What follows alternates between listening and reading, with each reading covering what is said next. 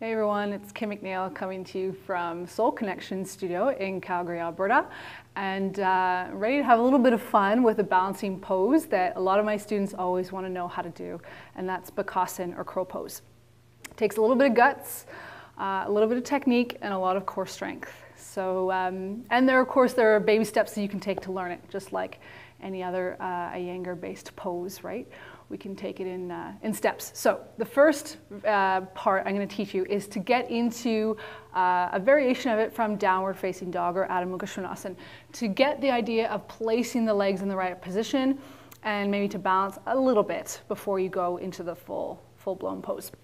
So regular Adho Mukha Svanasana on your mat. So nothing too fancy here. Releasing down. Stretching out your spine. You're going to shift your weight forward so that the shoulders are over the wrists, and then you're going to bring one leg, one knee to the upper leg. And then come back, and then do the other side. So it gives you that feeling of having the legs in the right position, okay? And it works your core. So once you get that going and you feel like, yeah, not feeling too bad, then you can start Bakasana on what I call your perch, which is basically just a block. But because it's crow, we like perches. So you'll place it in the middle of your mat. You'll come onto the block with the ball of your feet and your toes. Okay? And it's not the point of balancing beautifully here.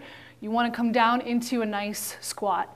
Knees wide, gives you a little bit more height to place the arms and to use them correctly to get the legs on the right place of the upper arms. So once your knees are wide, you've balanced, you want to place the hands like downward dog hands, shoulder width apart, spread the fingers, right? Press down into all the different parts of the hands. And then I want you to bend your elbows a little bit and press your upper arms into your shins, okay? The higher up your arms you can get those shins and knees, the better it will be for the eventual pose. Then you're not going to fly forward, you're going to lift up. So, shifting your weight into your fingers, you're gonna draw the back up, draw the navel in and up, and then get a little bit of lift. Then you can play by lifting one foot and the other foot.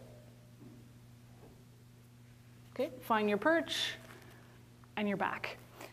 Eventually, no block, coming down, coming into a nice squat.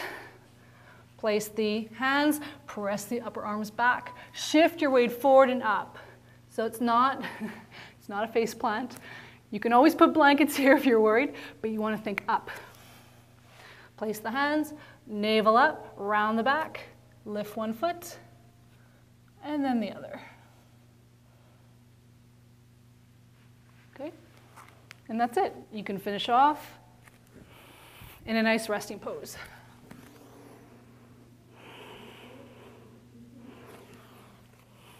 So play around with that, have fun with it. Don't worry if it doesn't come right away. That's the beauty of yoga, okay? Trying, discovering for yourself, and one day, I promise you'll get there. Thanks.